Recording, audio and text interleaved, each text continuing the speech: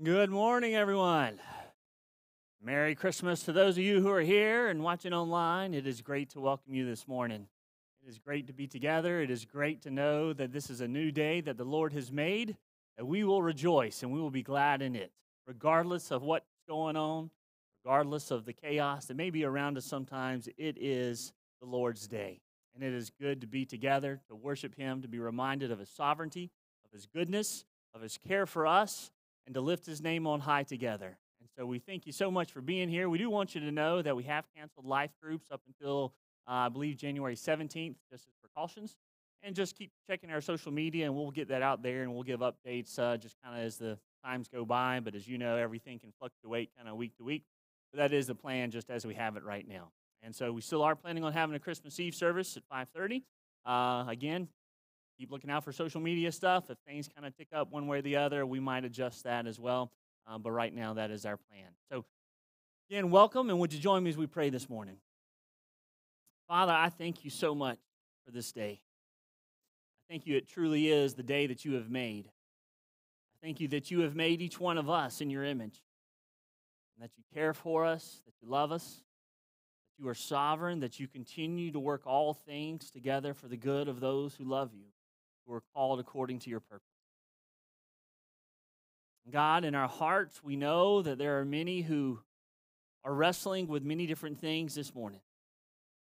God, I know just in following friends that there are those who are struggling with so many different health issues and health-related issues and family issues, job issues, friendship issues. God, there's just so much going on.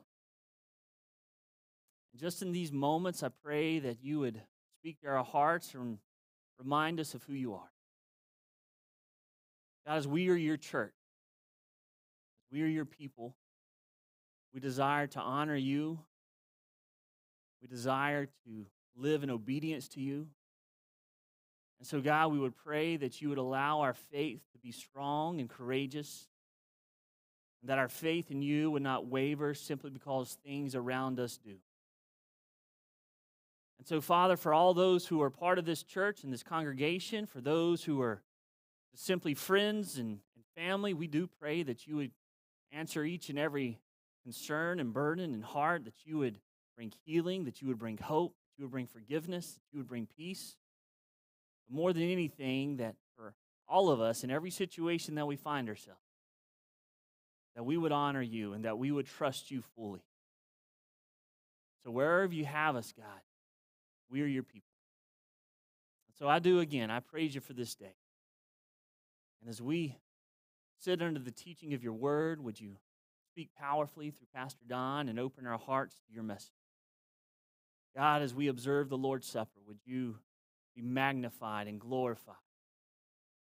And so we just thank you again, God, for this day, for every person who is here, for those who are watching online, for being the creator of all things. Bless this service as we simply honor you. We ask in Christ's name. Amen.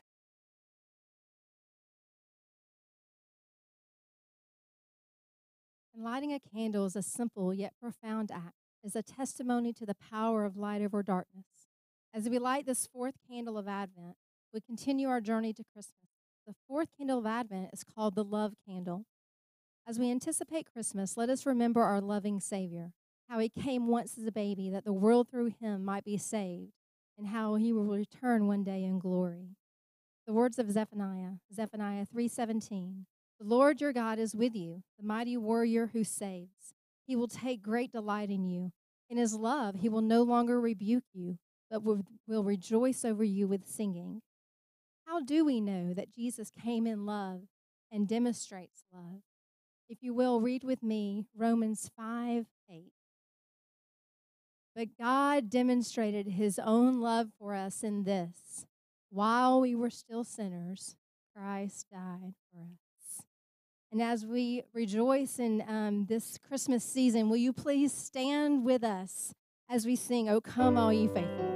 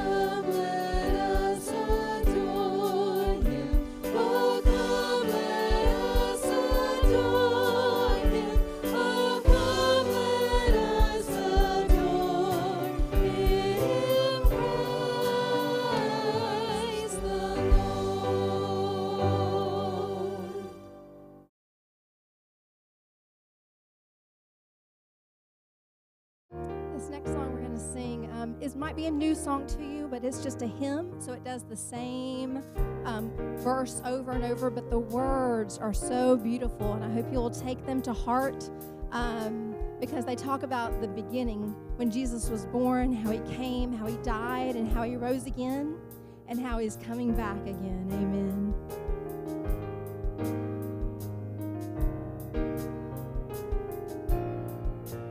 Come behold the wondrous mystery in the dawning of the King.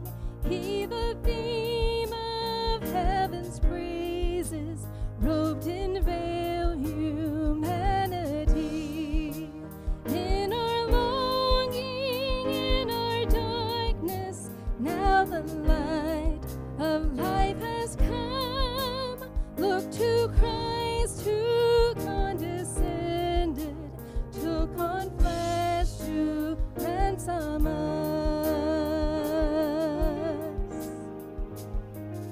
And come behold the wondrous mystery. Come behold the wondrous mystery. He, the perfect Son of Man, in his living, in his suffering, never trace nor stain of sin. See the true and better Adam come to save the hell-bound man. Christ, the great and sure fulfillment of the law, in him we stand.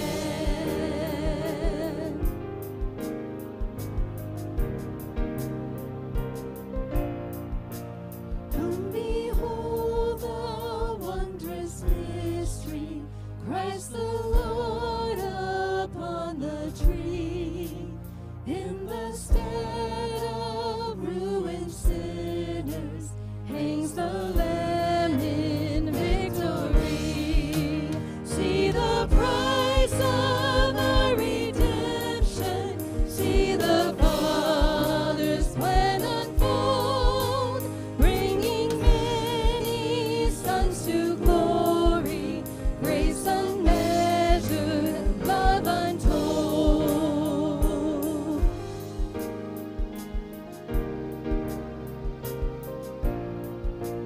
Come behold the wondrous mystery, slain by death, the God of life. But no grave could e'er restrain him. Praise the Lord, he is alive. What a foretaste of deliverance, how unwavering our hope. Christ in power resurrected, as we will be when he comes. What a foretaste of deliverance, how unwavering our hope. Christ in power resurrected, as we will be when he comes. And all God's people said, amen. You may be seated.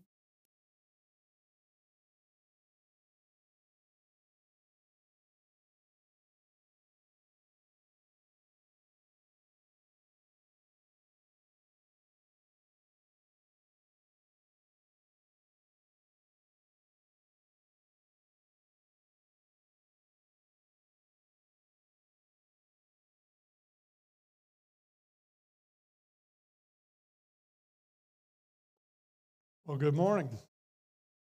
Everybody okay? Doing all right? Good. I guess you are. It is good to be with you on this Sunday before Christmas. It's here. And I'm just thankful to be able to be here with you. Take your Bibles, if you would, and open them to the book of Hebrews. Now, let me remind you of something. We're going to have a church conference at the end of our service. And so I would encourage all of our members to stay. It won't be long. We just need to vote on the budget. And so, but we'll just take about a 30-second break after the service, and then we'll gather back here and make sure we are able to take care of business. And the reason I'm saying that is because we want to have a quorum, all right? So stay with us. Everybody's kind of staying home in the midst of all of this, and we've felt like it was wise for us to back off of our life groups for a little bit during this holiday time with so much going on, and we see this rise in cases. We just want to make sure that we do the right thing. Hebrews chapter 10.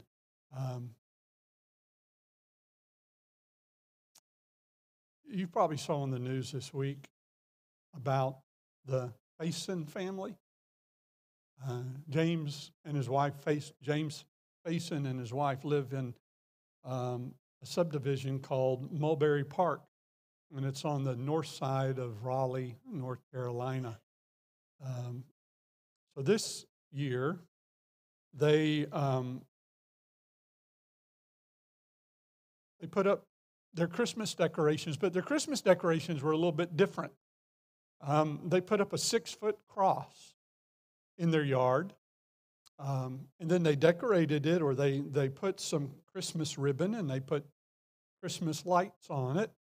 But you would have thought that would have been all right, but the Homeowners Association sent them a notice of violation and said they had to take the cross down because the Homeowners Association had no idea how a cross could be considered Christmas decorations.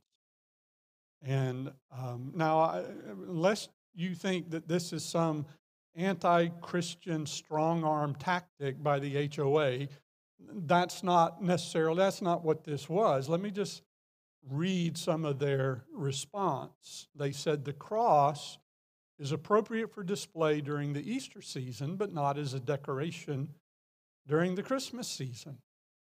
And unless biblical references can be provided noting the cross as a symbol of the Christmas season for the board to reconsider, the cross is not considered to be a Christmas decoration.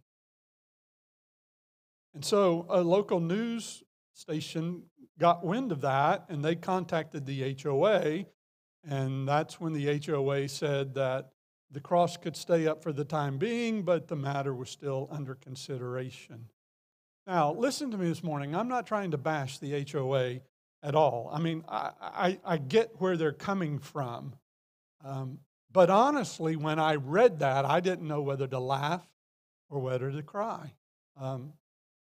Because intentionally or unintentionally, a lot of times during Christmas, we tend to forget about the cross because we're so focused on the baby. Or it may be that we tend to forget about the cross because we just, and I don't want this to come out wrong, but we just like the joy of the Christmas season, and we just want to focus on that. You know, it's like Easter is Easter and Christmas is Christmas. But we can't compartmentalize our faith like that. I mean, as simple as this may sound, we can't leave Jesus in the manger.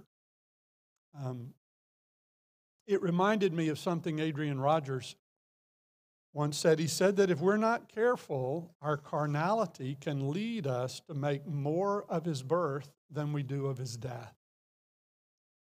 And that's the reason that when we have Christmas time, that's the reason we have the Lord's Supper.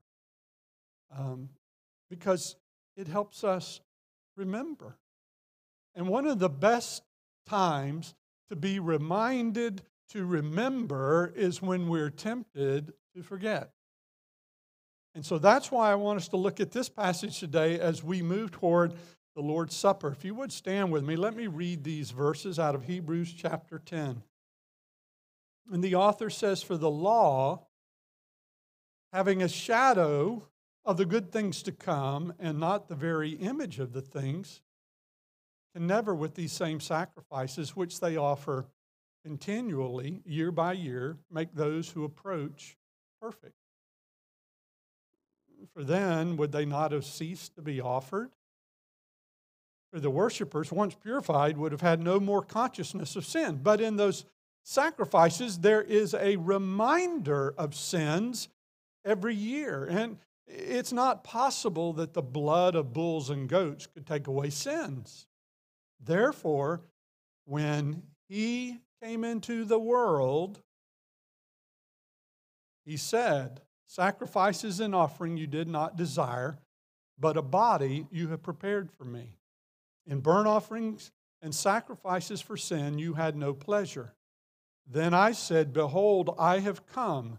In the volume of the book it is written of me to do your will, O God. Previously saying, sacrifice and offering, burnt offerings and offerings for sin, you did not desire nor had pleasure in them, which are offered according to the law. But then he said, behold, I have come to do your will, O God. And he takes away the first that he may establish the second.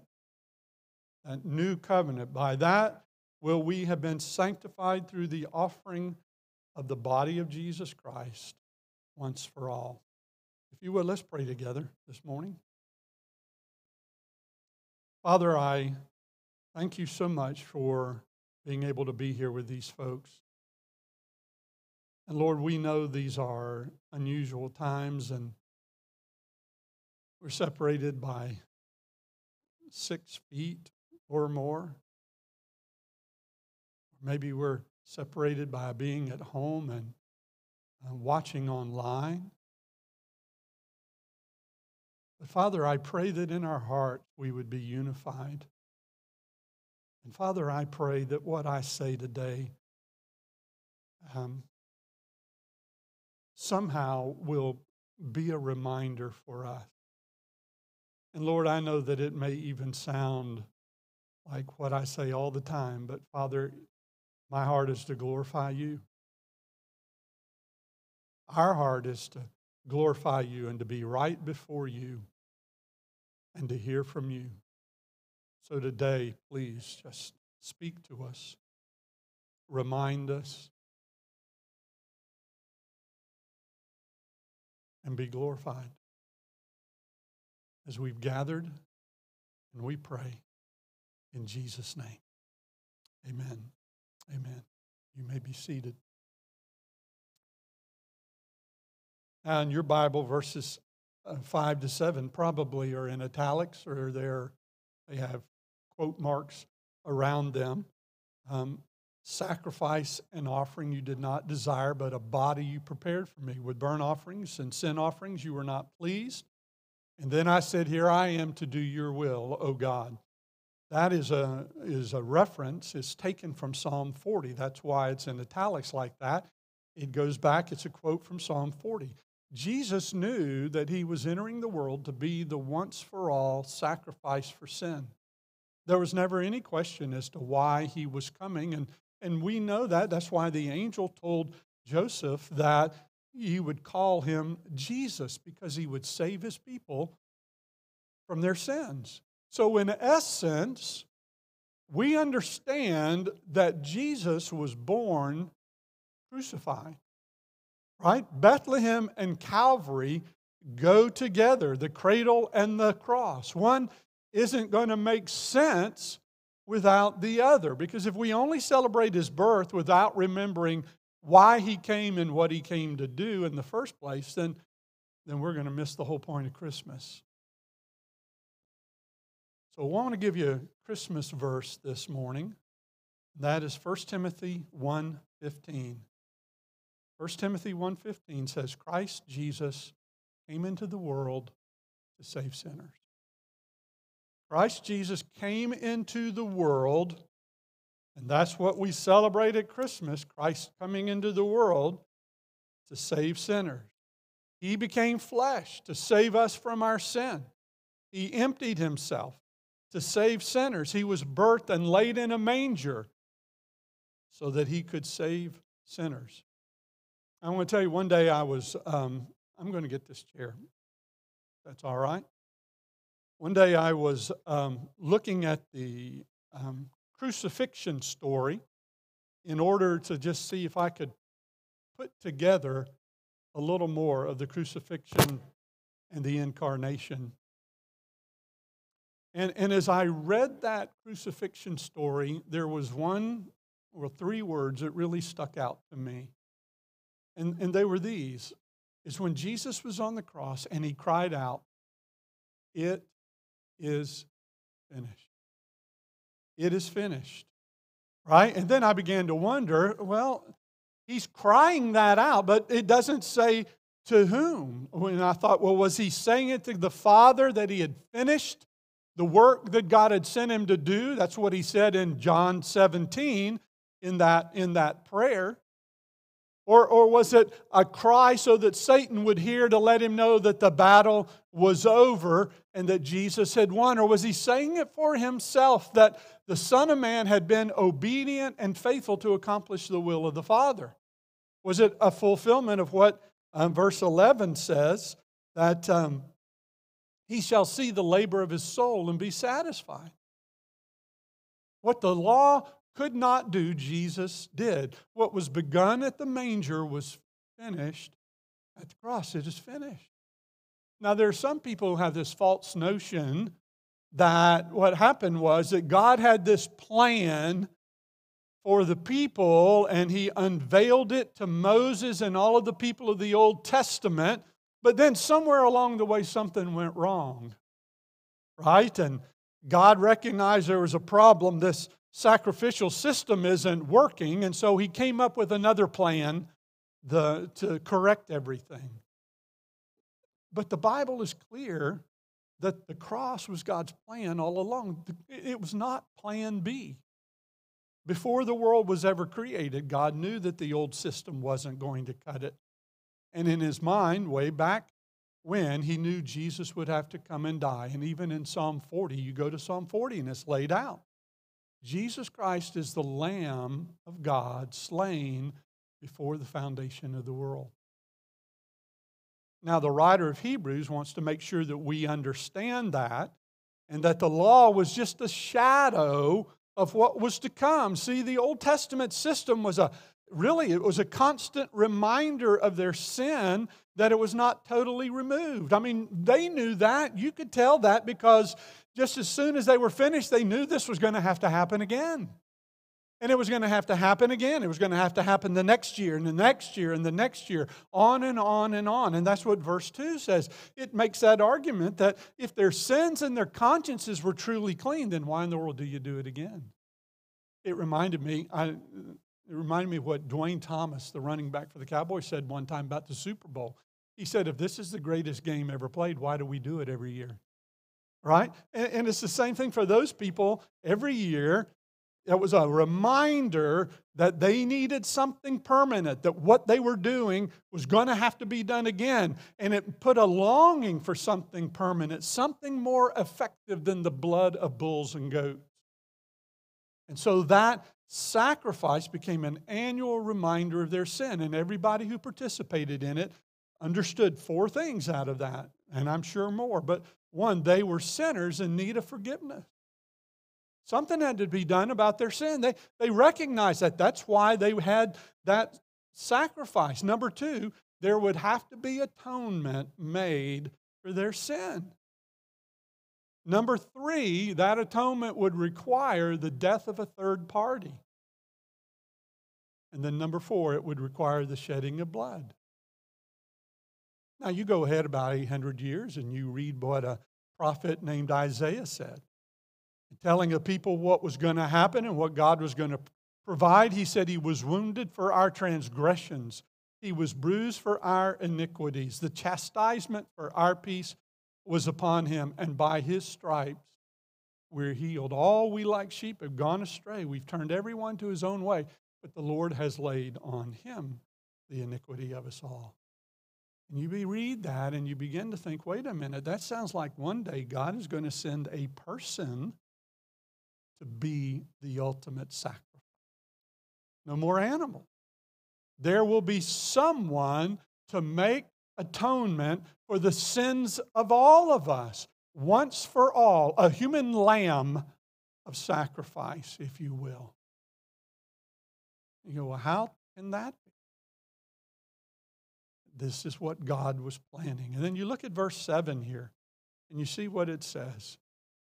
Then I said, behold, I come. In the volume of the book is written of me to do your will. To do your will, O God. Now you think about that Old Testament sacrifice, right? The animal had no concept of what was going on. It was placed on that altar against its will. But the sacrifice that the Lord made for us was voluntary. It was in full awareness and in complete submission to the Father's plan. Nobody took his life. He gave it willingly. Freely, lovingly, sacrificially. Christ gave his life, shed his blood for us. Well, he said, no man takes my life from me, but I give it freely. You can take that thought and what it says here in verse 7, that he came to do God's will, and you can overlay that on the prayer of Jesus in the Garden of Gethsemane when he said, not my will, but thy will be done, Father.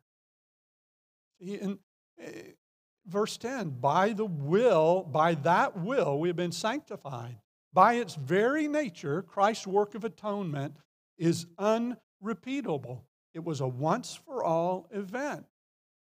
It is finished. Through his death on the cross, we've been forgiven of our sins. Through the death and resurrection, we have been ransomed, we have been restored, we have been regenerated, and we are received forever into the family of God as we respond to him in faith. So, all of that is to say, whether the HOA approves it or not, you cannot separate the cradle from the cross. Now, let me give you three very, very, very quick takeaways that, as I began to think about it, I thought, how does that apply to us beyond the obvious application of, if we have not received Christ, we need to open our hearts and receive him. We need to surrender our lives to Christ because there is no other. But let me give you these. Number one, never let the familiar become ritual. Why does the scripture say that God was not pleased with that? Well, one of the reasons is because it was nothing more than a ritual for those people. I mean, they'd worship Baal during the week. They'd do whatever, and then they'd roll in and offer those sacrifices. But there was no sincerity. There was no genuineness of spirit. They took something that should have been a symbol of real faith, and they turned it into a ritual where there was no faith. And you remember what David said in Psalm 51? He said, you do not desire sacrifice, or I'd give it, Lord. You don't delight in burnt offering. But then he says, the sacrifices of God are a broken spirit, a broken and contrite heart, O God, thou wilt not despise. It's like he's saying, Lord, what you wanted all along was our heart. But we just kept giving you ritual. And I really did begin to think about that in our Christmas celebrations. That we don't let it become ritual. We love the Christmas songs and the secular Christmas songs, and we love the season. We love everything about it. But sometimes, if we're not careful, we can get so enamored with the tree and everything else that we just give lip service to Christ. And it becomes a ritual. We must never let it become ritual. Number two, always celebrate Christmas in the light of a bigger picture. Always celebrate Christmas in the light of a bigger picture. Why is Christmas special? Always celebrate it in light of the bigger picture. And number three, the true spirit of Christmas will show itself in a heart of obedience. You understand it? That's the Christ spirit of Christmas. I have come to do your will, O God. Christmas is a celebration of obedience. Christ came to do the will of the Father. So when we think about Christmas, it doesn't just teach us about love. It teaches us about obedience. So when we come to the table, or when we don't have a table and we do what we do, we come to remember. We stop to connect the cradle and the cross. And we remember that the eternal, resurrected Son of God took on flesh, dwelt among us, and died in our place, so that through his shed blood we can find redemption and forgiveness of our sin. So when we partake of these elements, it's really our personal testimony of what Jesus has done for us, and that we have received him, as John says, as many as received him, to them he gave the right to become children of God, to those who believe on his name. As we have received Christ and surrendered our lives to follow him, this is a testimony of that. So I invite all who are followers of Christ, born-again followers of Christ, to participate today. And again, because of the situation that's going on, we have changed everything around, and there are the elements on the table in the back. Hopefully you were able to pick those up as you came in. We invite you to get one if you did not, so that you can participate. But I want to just lead us in a word of prayer before we do anything else. So would you just bow with me?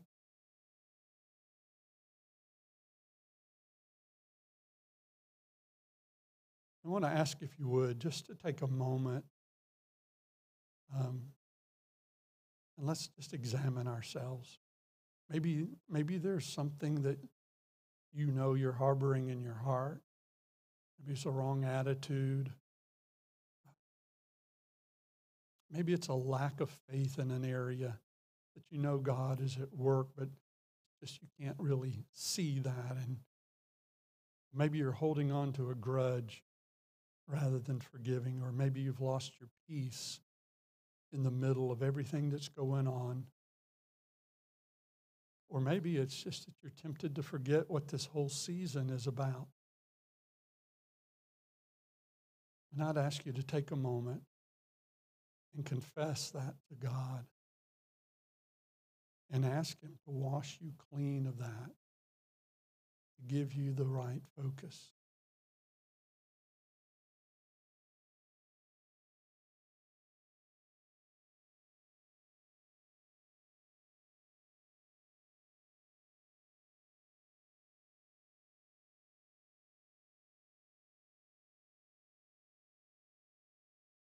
Father, today hear our hearts. We know that you see who we really are. You see our thoughts and our intents.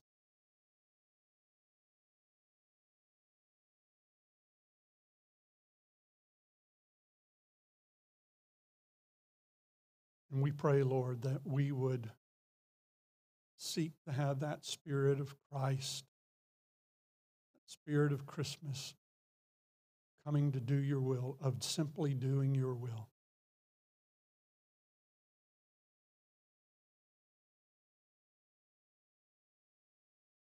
So we look to you, Lord, today and ask for cleansing as we thank you for what Christ has done.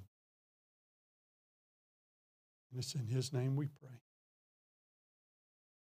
Amen.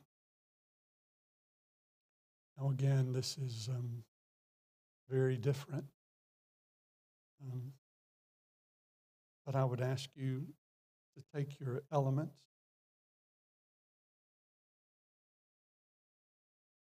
And if you could open up the bread.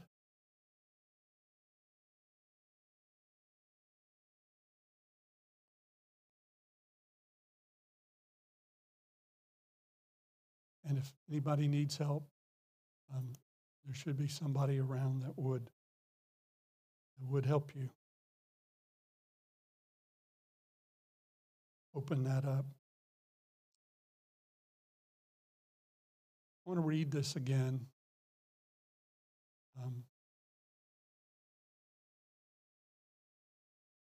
Sacrifice and offering you did not desire, but a body you have prepared for me. And burnt offerings and sacrifices for sin you had no pleasure. And then I said, behold, I have come, and in the volume of the book it's written of me, I have come to do your will, O God. The one who was born that night, laid in a manger, the eternal God, the holy, pure, sinless Son of God, on whom our sins and our iniquities was laid, said to his disciples, this is my body, which is broken for you. Do this in remembrance of me.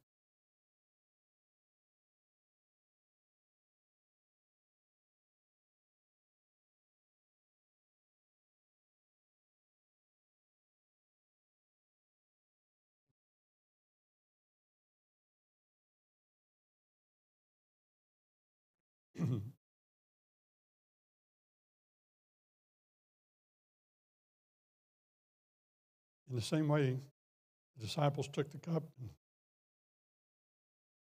gave it. We have our cup with us. And I would ask you to very carefully open the juice.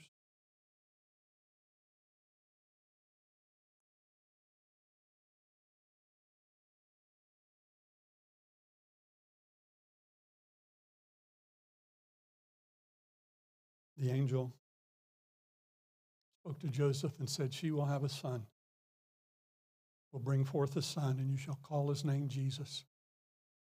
He'll save his people from their sins. And in chapter 9, just before this, in Hebrews 9, it says, without the shedding of blood, there is no remission of sin. So the child in the manger is also the suffering one of the cross.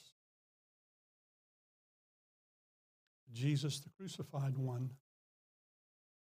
said, this cup is the new covenant in my blood. Do this as often as you drink it in remembrance of me.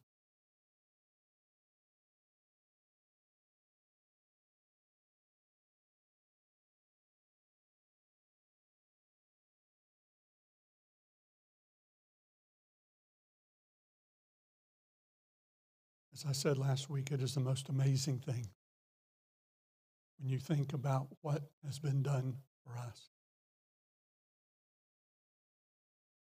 The price that has been paid. And we need to remember, we must never let things become ritual. We must celebrate Christmas in the light of a bigger picture and understand that the whole spirit of Christmas is an act of humility and an act of obedience on the part of our Lord. And may we choose to live our lives and to be like him in all things. Amen. Amen. Give me just 1 second.